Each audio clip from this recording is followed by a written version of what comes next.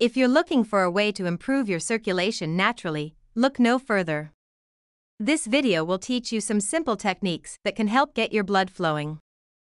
Circulation is the process by which the blood is transported from the heart to other body parts. It includes transporting oxygenated blood throughout the entire body, as well as carrying away waste and carbon dioxide through the lungs. The body's circulatory system consists of two major components, the heart and blood vessels. The heart is responsible for pumping blood through the body, while blood vessels transport oxygenated blood throughout the human body. At a basic level, circulation involves the following steps. 1. The heart receives and pushes blood through the body. 2. The blood is then transported through different body parts, such as the lungs, where it picks up oxygen and carbon dioxide, or to other organs where it is needed. 3. When the heart needs more blood, it beats faster to increase the amount of blood pumped through the body. 4. Oxygen-rich red cells is pumped throughout the body by the heart to pick up carbon dioxide and deliver oxygen to different body parts.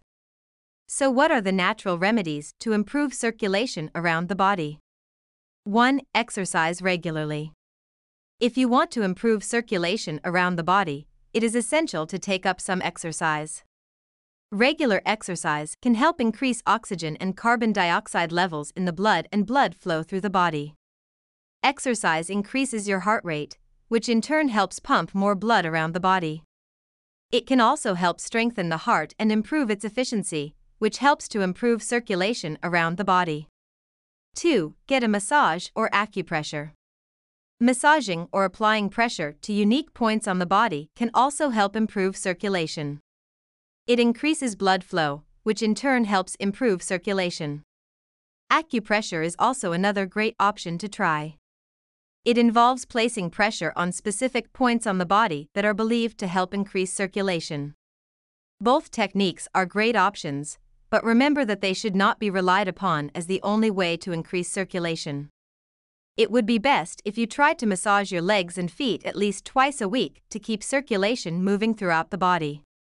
3. Take hot baths. Hot baths provide a great way to relax and de-stress. It is believed that hot baths can increase circulation, which in turn helps improve blood flow. Increasing blood flow in the body will help increase oxygen and nutrient delivery to all areas of the body. This method can work wonders for anyone who has a circulation issue. If you appreciate hot baths, then perhaps you should consider taking a few minutes out of your day to relax in one.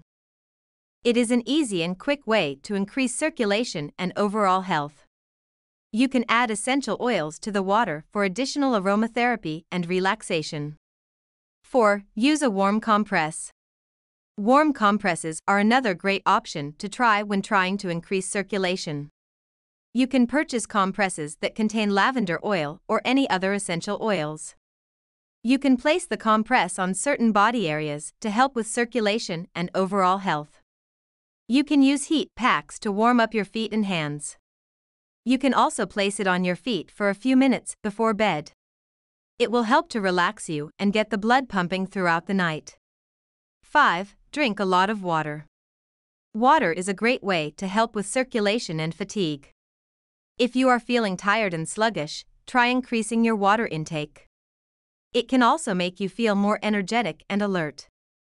Water helps to flush out toxins and keep you hydrated. It also keeps you in good shape after a long day of work. 6. Wear compression socks. Compression stockings are a great way to help alleviate tired legs. They work by applying pressure to your legs, which helps to stimulate blood flow and circulation. If you are feeling achy or tired, try wearing compression socks. It will help get the blood flowing throughout your body and make you feel better. 7. Manage your daily stress. Stress causes the blood vessels to constrict and reduces the flow of blood. When stressed, your body releases cortisol to prepare for fight or flight. Your body will release this hormone to help keep you going in danger. When your cortisol levels are high, it can cause the blood vessels to constrict and reduce the flow of blood, resulting in poor circulation. When you are under stress, it is essential to relax and do something that you enjoy so that your body can release the stress hormones in your brain. It also helps to have a good night's sleep. 8. Reduce your alcohol intake. Alcohol is a diuretic, which causes the body to lose water and increases blood pressure. If you drink too much alcohol, you can have a reduced blood flow in your veins. The body must work harder to eliminate the alcohol, increasing blood pressure. So, to improve your circulation levels naturally, you should reduce your alcohol intake. 9. Stretch regularly. Stretching is one of the best ways to improve circulation. It is an effective exercise that increases blood flow and enhances the elasticity of your muscles. Stretching is also good for the joints, ligaments, and tendons.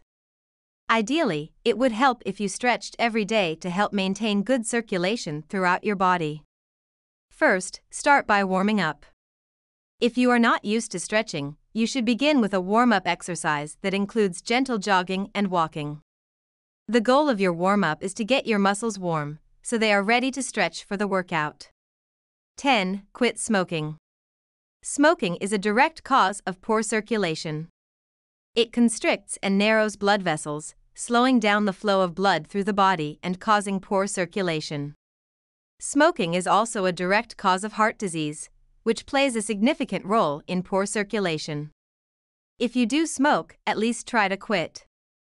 11. Cut down on salt and sugar intake. Salt is found naturally in foods such as fish and vegetables. However, excessive salt can cause high blood pressure and poor circulation.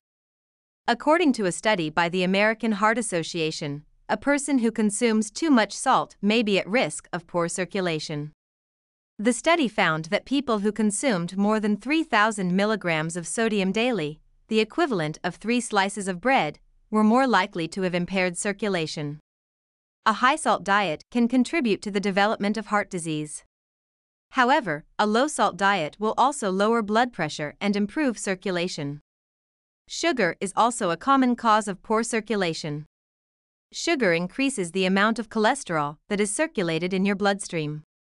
A person with a high cholesterol level can build up on artery walls, which cause blockage and lead to coronary artery disease. High blood sugar can also cause damage to the arteries and is often linked to diabetes. So, if you are trying to improve circulation, you must pay attention to your salt and sugar intake. 12. Eat a balanced diet.